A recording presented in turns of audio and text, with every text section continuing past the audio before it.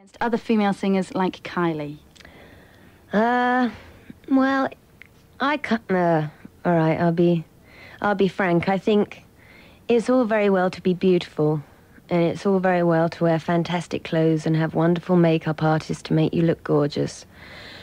But being beautiful is just as boring as being downright ugly if you've got no substance. You know, it doesn't matter how you look if you haven't got substance, if there's no kind of depth to your personality.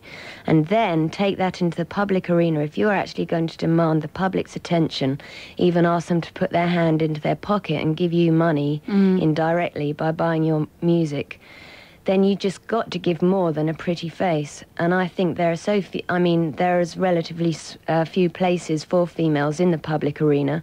And if you're going to be in there as a woman, I think you should be doing something positive, way beyond just looking great, because anybody can look great. All you have to do is know how to put your makeup on, you know, and eat well, so you got a good figure, or maybe work out, run around the park, and there, boom, you look good.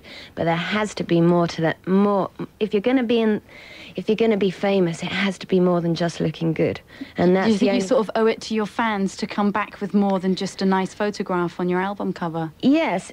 Secondly, you owe it to your fans, but firstly, you owe it to yourself. If you're going to if you're going to become rich out of the public liking you, then you have to be able to know that you've offered them something more than a good makeup artist. Right. Do you know what I mean? Yeah. And that was my only criticism, that it's great to be rich and it's great to be beautiful, but please let there be more to life than that.